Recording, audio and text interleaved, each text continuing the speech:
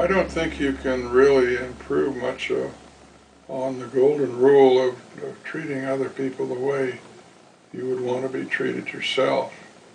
And I think when you think through on that, that's a good guide to follow.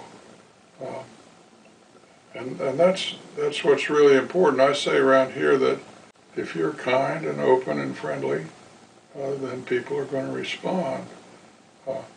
But there is, a tendency on the part of people to kind of stratify society and say, well, I'm better than that person, and therefore I don't need to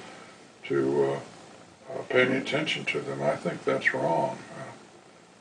I think you have to respect everybody for what they are, certainly as being equal of consideration and equal of your attention.